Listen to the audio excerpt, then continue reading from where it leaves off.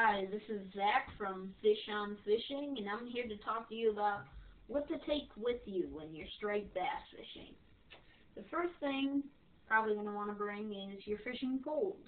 You can use a variety of different poles, from bait casters to close-face reel rods to spinning rods. I like to use either a bait caster or a spinning rod most of the time. Second thing is a tackle box. Here I have a smaller tackle box, but it fits my needs. In the tackle box I have sinkers, anywhere from 1 ounce to a 6 ounce, a bucktail jig,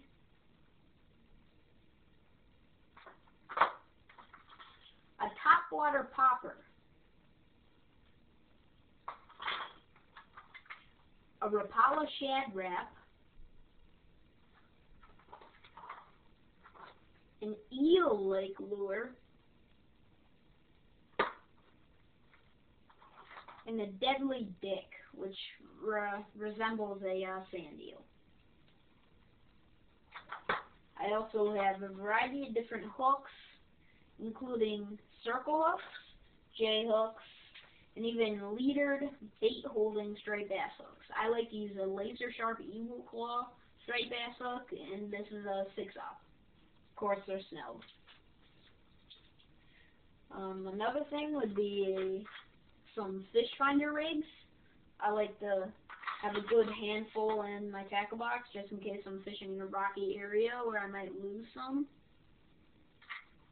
Another thing would be a couple of beads. I like to put beads on the leaders for my striped bass hooks just to get a little action going. Next would be a pocket knife. I like to have a pocket knife so I can cut line, cut bait. If I have to cut a hook out of the fish's mouth, even like if I was cutting herring into strips to use as bait or even to eat, pocket knife would be fine. Also the chum, whatever. Another thing you're going to want to have with you is a net, a good quality net. I have a very large net because some of the fish I catch can push 50 pounds, and other of the fish I can catch can go under 6 ounces. So I have to have a big net. But if you're on a smaller boat or a kayak where a net can't really be used, I would recommend a good pair of BOGO grips, which are basically a tool that you'd be able to grip the fish's lips with, and it also most of the time tells you how much the fish weighs. Other than that, I'd recommend that you also bring a scale so you can weigh your fish, and a tape measure so you can see how long your fish is to see if you could keep it.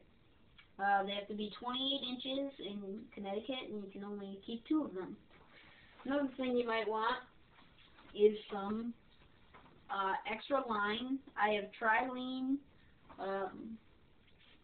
monofilament big game 40-pound test line. I like to use it for my leaders as well as on some of my rods. It's a very good line. It's very heavy. It's tough. I can use it anywhere from striped bass to catfishing, whatever I'm doing, but it works very well for striped bass.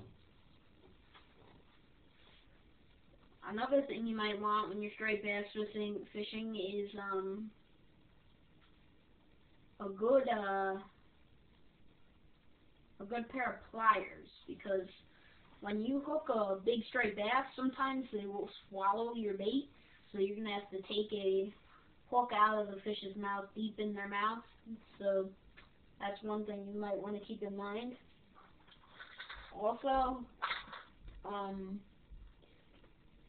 you might want to keep some weather gear, because when you're fishing for striped bass in the Northeast, it can be very rainy, very sunny, can be snowing sometimes, it can be icing, it can hail.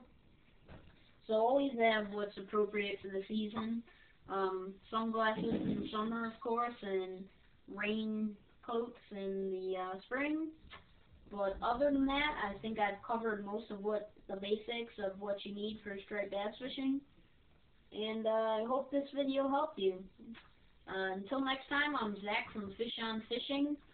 Good fishing to y'all.